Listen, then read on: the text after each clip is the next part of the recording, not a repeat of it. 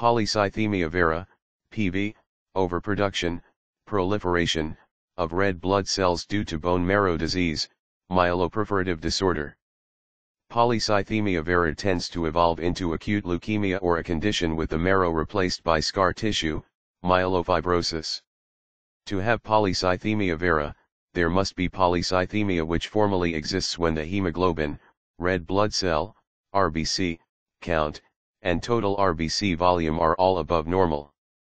For example, the hematocrit, the percentage of red blood cells in whole blood, normal range is from about 42 to about 52% in adult males and from about 37 to about 48% in adult females. The hematocrit in polycythemia is significantly above 52% in men and above 48% in females. In 40 to 60% of cases there are elevations of white blood count and platelet count.